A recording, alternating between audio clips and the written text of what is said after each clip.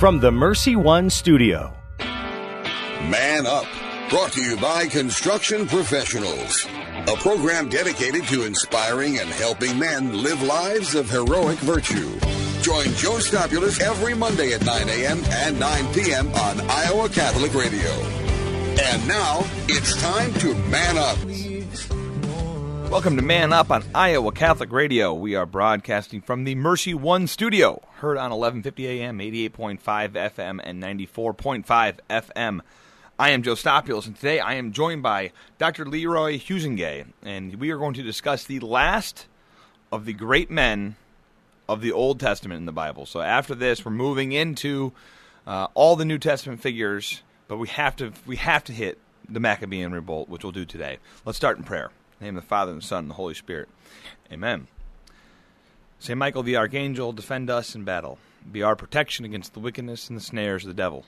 May God rebuke him, we humbly pray, and do thou, O Prince of the heavenly host, by the power of God, cast into hell Satan and all the evil spirits who prowl about the world, seeking the ruin of souls. Amen. In the name of the Father, and the Son, and the Holy Spirit. Amen. So the Maccabean revolt, we are going to be covering basically this is about 160 BC, and then all the way into the birth of Jesus. And there's a few other books that we'll mention that are written around the same time, obviously first and then second Maccabees, and they're parallel books. Maccabees gets into a little more theology and has some extra stories in it, but they're concurrent time-wise. And then the Wisdom of Solomon, so the Book of Wisdom, and then the Book of Sirach as well, are all written around this time, this Maccabean revolt period, until we get to the birth of Jesus. I remember going through the Jeff Cavins Bible study for the first time and learning about the Maccabean revolt and the stories of the heroism of Judas Maccabeus. Really incredible stuff here. When you talk about being persecuted for your faith and standing up for it, some of the greatest examples of that are found in these two great books of 1st and 2nd Maccabees. So really excited on the other side of this break to have Dr. Leroy Huizenga with us to really explore the Maccabean revolt, explore 1st and 2nd Maccabees, and figure out what lessons their lives can teach us living as men in 2019. So we're going to head to a short break, and we will be right back. Thank you, Construction Professionals, for underwriting Man Up. Construction Professionals have been long supporters of Iowa Catholic Radio, and we've seen their work firsthand. It's very impressive. They do remodeling or new construction that is innovative, functional, and designing what you want. cpcustomhomes.com. Support for programming of Catholic Women Now partially provided by Farm Bureau agent Cindy Schulte. Cindy Schulte on the web at cindyschulte.com, 515-226-2111. Cindy and her team know health insurance. The Uncommon Good with Bo Bonner and Dr. Bud Marr, Wednesday mornings at 10, when online at iowacatholicradio.com or on the Iowa Catholic Radio app. R&R Realty is showing Jesus Christ at work through comical and informative programs like The Uncommon Good on Iowa Catholic Radio. The Catholic Tuition Organization provides tuition assistance to qualified families so they can send their kids to our Catholic schools. Great tax benefits for donors and great education for our kids. Online, ctoiowa.org. Thank you, Confluence Brewing Company, for underwriting Christ is the Answer with Father Ricardo and for your support of Iowa Catholic Radio. Father Ricardo is featured daily at 11 a.m. Monday through Friday. Confluence Brewing Company is located off the bike trail south of Grays Lake. ConfluenceBrewing.com. My help comes from you. You're right here pulling me through. You carry my weight. Welcome to Man Up on Iowa Catholic Radio. I am Joe Stopulus, and today I am joined by Dr. Leroy Huizenga. He is the Administrative Chair of Human and Divine Sciences and Associate Professor of Theology at the University of Mary in Bismarck, North Dakota. He's the author of the New Testament Isaac, Tradition and Intertextuality in the Gospel of Matthew. He is also, this is very important, is a referral to the show from the great Dr. Bud Marr. Very important. Dr. Huizenga, welcome to the show. Thanks for having me. So you and Dr. Bud Marr go back to your days at Duke Divinity School then? Yes, we do, early part of the millennium. Does that mean that you're a convert as well, or no? Sort of. To make a long story short, I was baptized as an infant. My mom got in a fight with a nun when I was like 5 or 6, so I got raised Lutheran. Then kept running into good Catholics through the years, and finally Easter Vigil 2011 Wow. was reconciled. So I'm a functional convert. Oh, legally, man. I've always been juridically, I've always been Catholic. You never want to get in a fight with a nun. That's not a good No. start. Not a good start to the story. No. Well, thanks for joining us. I shot you an email, and as I'm setting up these episodes, I really want to make sure that the speaker, the person I'm interviewing, i.e. you, has something that they're interested in. And you had chosen Judas Maccabeus. Can you walk me through why is he someone that you're interested in?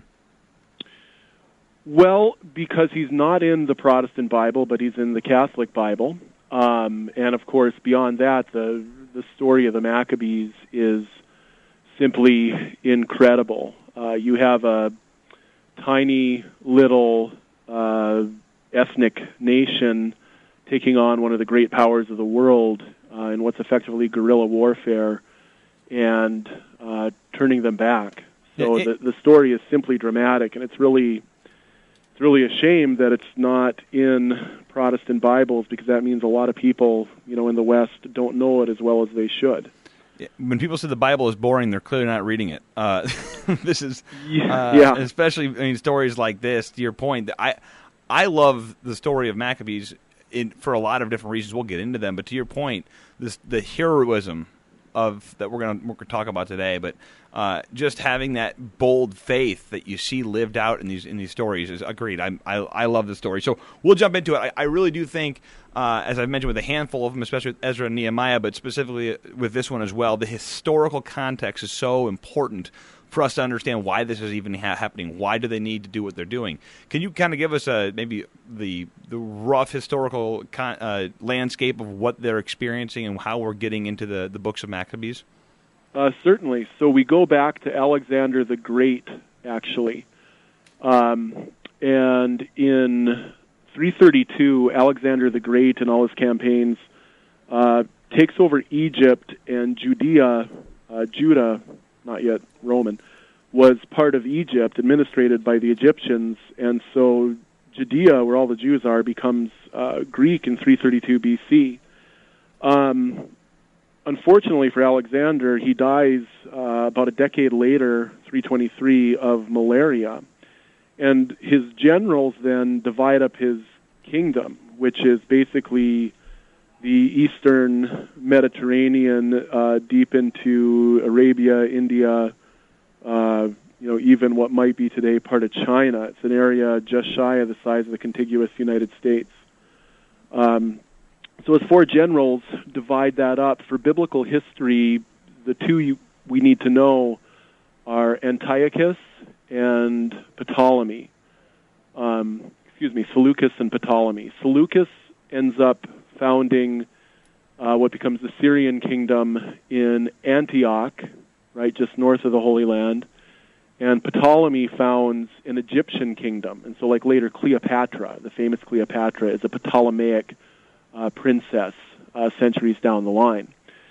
And you have then Judea, right, Jerusalem, right between these two kingdoms. And it's never good to be a small ethnic enclave caught between two superpowers. It's a little bit like the Poles, in the 1930s and 40s between Nazi Germany and Stalinist Russia.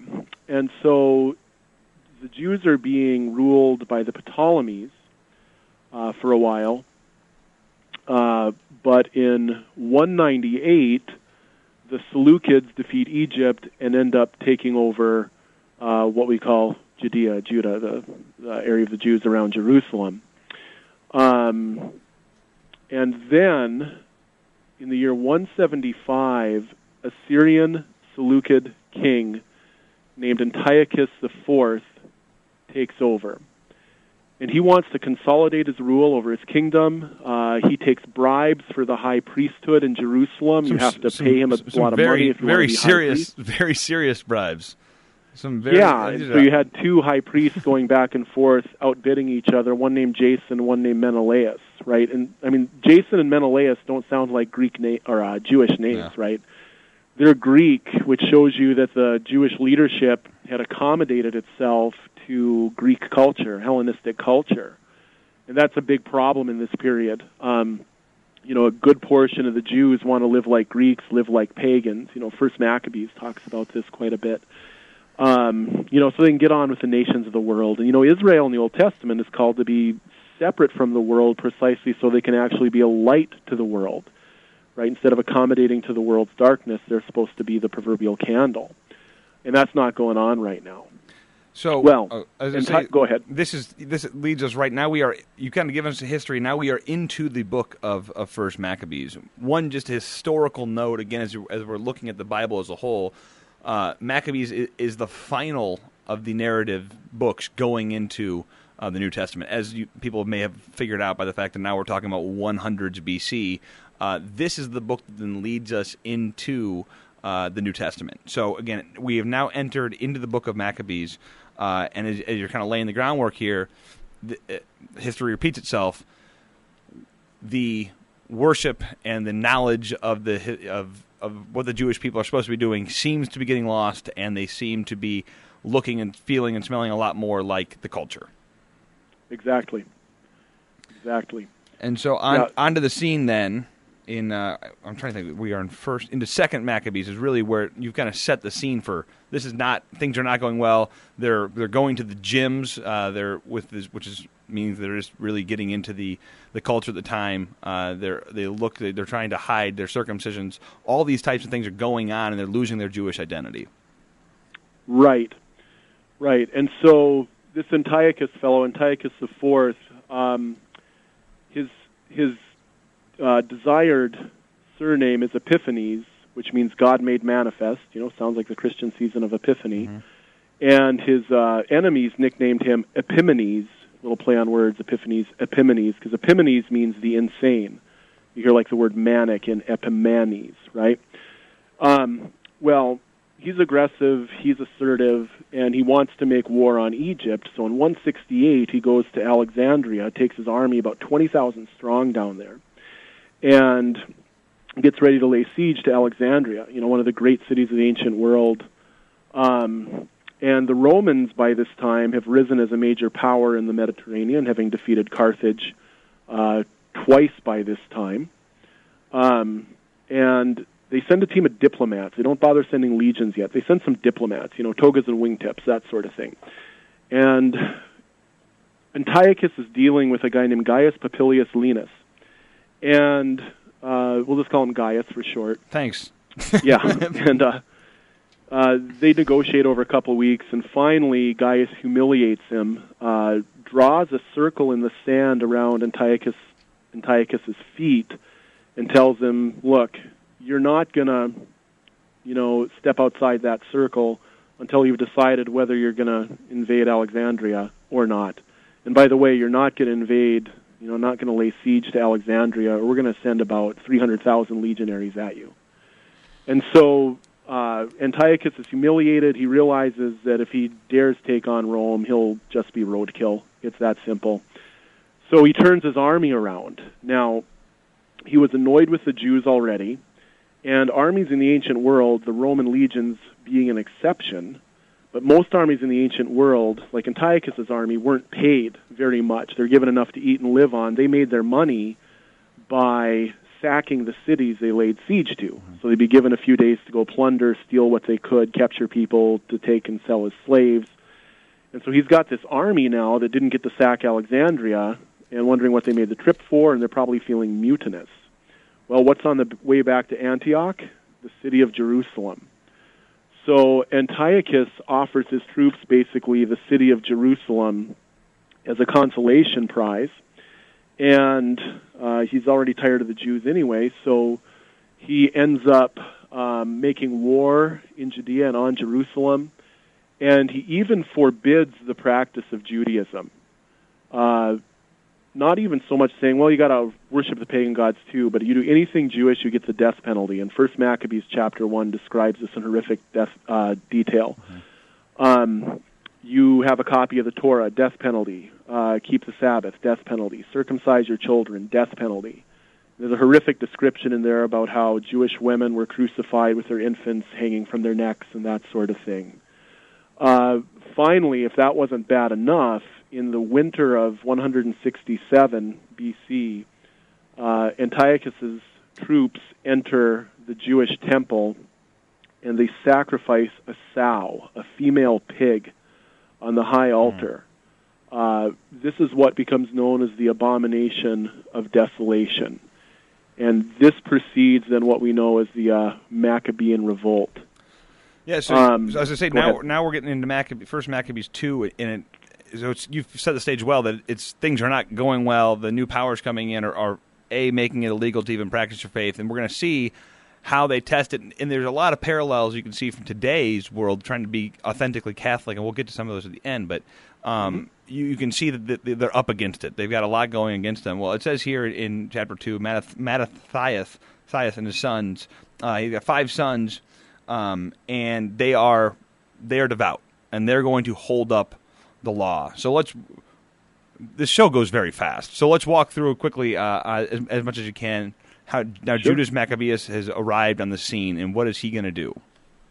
Yeah, so there's a village northwest of Jerusalem, a little distance, called Modi'in, and the pagan officials, Antiochus's officials, come to the village, and they're going to get all the Jews to offer sacrifice, to pagan gods, to the image of the emperor, and thus show that they're no longer Jews but good pagans. Neither Jews nor Christians can do that; it's idolatry.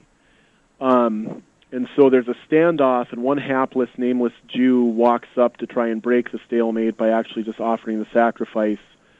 And Mattathias runs him through with the zeal of Phineas and says, "All you who are, loyal to the law and the covenant with the fathers, come out with me." And so the rebels take to the hills, a few thousand of them at first, and in one battle, these few thousand defeat 100,000 Syrians, and another, a couple 100,000 Syrians. Historians figure, because it's asymmetrical warfare, right? The Antiochenes, the Syrians are a conventional army for that time, and the Jews are fighting with guerrilla tactics. So after 3 years, finally, in 164, Judas, son of Mattathias, nicknamed Maccabeus the Hammer, right? Like Charles Martel, Charles the Hammer. Judas takes the temple area and rededicates the temple, and people can read about that in 1 Maccabees 4. This gives us what the Jews call Hanukkah, or the Festival of Lights, right, celebrating the Maccabean defeat over the Syrians. And then that institutes, it's really fascinating, about 100 years of Jewish self-rule in a sort of golden age that gets ended when the Roman general Pompey will take Judah and Jerusalem in 63 B.C. There's a great quote here, 1 Maccabees 3, 18. It says, Judas Maccabeus says, "It is easy for many to be hemmed in by few, for in the sight of heaven there is no difference between saving by many or by few. It is not on the size of the army that the victory in battle depends, but strength comes from heaven." So, well, and that's a consistent theme in the Old Testament, right? I mean, David and Goliath, it's one-on-one, but it's, kind of a pipsqueak versus a giant. I think of Gideon and his 300 men, right? Gideon's trumpet, David often outnumbered and on the run, the armies of Israel often outnumbered, and they just trust in the Lord because, Exodus 15 says, the Lord is a warrior. So there are 2 other major things I'd like to talk about in our next 4 minutes. One is the prayers for the dead. So we as Catholics talk about, we pray for our dead. That comes from the book of Maccabees. Yeah. It's important also that, like Pope Benedict has said, not every Catholic practice is or needs to be rooted in the Bible, but, prayers for the dead are a pretty common thing in Jewish religion, and the earliest Christians, Christianity is a Jewish phenomenon through and through. Jesus was Jewish. It's not half pagan, half Jewish. I mean, it's Jewish in worldview, mindset, outlook. The earliest Christians, being fundamentally Jews that believe in Jesus, or pagans who converted to this Jewish sect called Christianity, yeah, they're going to pray to the dead too, because Jews were doing it, and it's not simply like one random thing in First Maccabees. It's like this was a common Jewish practice. Yeah. But I just think it's interesting as anytime we're questioned on that, I'm like, well, it's right here. It's in First Maccabees. Moving on to Second Maccabees, these books have some overlap, right, from a timing perspective. So maybe the first 7 chapters or so in Second Maccabees. Correct me if I'm wrong. There's some overlap time-wise. Yeah, and it's not in our Bibles, but there's even the books of Third and Fourth Maccabees, which you'll sometimes find in Eastern Orthodox, Greek Orthodox Bibles. Well, anyway, yeah, there is a lot of rewriting of what's already happened in First Maccabees. Second Maccabees claims to be summarizing a 5-volume work by a historian named Joensen of Cyrene. The most famous passage in Second Maccabees is a little bit novelistic, right? First Maccabees is more history, and Second Maccabees is like novelistic history, like a good historical novel. And the most famous story in there is the martyrdom of the mother and her 7 sons in Second Maccabees 7. Yep. And I think this is, if you want to learn, if you want to read a little piece of Maccabees, I would recommend, obviously, those first 3 or 4 chapters, maybe first 5, 6, 7 chapters of First Maccabees, and then this Second Maccabees 7, the martyrdom of the 7 brothers. And it's just a really great story of having that trust in the Lord and go, the power of martyrdom. And it's one of the most important passages in the entire Bible for a couple reasons. One, it's got resurrection as a correlate of creation, right? There's repeated refrains in there about how God created us and gave us these bodies, and so you can kill us, but he'll give us our bodies back at the end of time. So that's really important. The second reason it's so important is that it's the paradigm, really, for early Christian martyrdom. It's a typical martyr story like you'll find in later Christian martyrologies, where, you have to prefer death to sin. It is better to die than commit an intrinsic evil, right? And here, of course, the question's idolatry, which is big time, but still, the Jewish, Christian, Catholic principle is it's better to die than sin. And so, yeah, they give up their lives for the Lord. And again, that's the challenge to us today, too. It's like, part of the problem with modern Christianity, Catholic or otherwise, in, Europe and the West, America, South America, is the temptation to accommodate, right? To accommodate to the spirit of the age, to do what others are doing, to recast our faith in the world's terms, and that's low-grade idolatry. That is not a good thing. So instead of doing that, it's better to be who we are, and if it costs us jobs, if it costs us position, God forbid, if it costs us our lives, well, that's what we're called to. Christianity is a martyr faith. I think it's a great way to end this episode. When I first had been introduced probably 10 years ago to the book of Maccabees, I just remember being so fired up over for my faith, for helping just to make me excited about defending the faith. And I think, to your point, it's a shame that more people don't know about these great stories in our history, because they're such a good example for us today, living as Catholics in America, of all places. But all around the world, Catholics are persecuted. Catholics need to stand up and to be leaders in faith. And I think the book of Maccabees and the man of Judas Maccabeus shows us that. So, Dr. Huizenga, thank you so much. Yeah, you're welcome. Thanks for having me. We're going to head to a short break. Stick around, and we'll be right back. 50 years ago, tuition costs at Catholic elementary schools were mostly absorbed by parishes. Now, higher salaries for lay teachers and new technologies have greatly increased the cost for families. Hi, I'm Jean Wells at the Catholic Tuition Organization, and my job is to reduce tuition costs for families and award great tax credits to generous donors. Want to help? Please donate today at ctoiowa.org. Let's do this for the kids and their future. Thank you for your support of Iowa Catholic Radio. Hi, this is Father Fabian Moncada. Would you consider a $30 a month donation? Your support keeps Iowa Catholic Radio on the air, connecting people to Christ. Join Iowa Catholic Radio for the Carathon Monday, August 26th. Hi, this is Joe Stopulus. Thank you to construction professionals for underwriting Man Up, Monday mornings at 9 on Iowa Catholic Radio. Construction Professionals, a Catholic family business built on a strong foundation. CPCustomHomes.com. My help comes from you. You're right here pulling me through. You carry. And welcome back to Man Up on Iowa Catholic Radio. We have come to the end of the Old Testament, I'll just be remiss. I mentioned this earlier. One of the other books that's written around this time is the book of Sirach, and I love the book of Sirach. The entire chapter of Sirach 2 is worth sitting down and reading over and over again. I do think that this will be a reading at my funeral. I'll just put it on there and let it go. The whole thing. So I'm going to read you at least part of it right now. This is Sirach 2. I think it goes very well with what we're talking about with Maccabees, about understanding that living the Christian life is not going to be easy and we will have times of persecution. And I think Sirach does a great job of that. So this is the beginning of Sirach 2. My son, if you come forward to serve the Lord, remain in justice and in fear, and prepare yourself for temptation. Set your heart right and be steadfast. Incline your ear and receive words of understanding, and do not be hasty in times of calamity.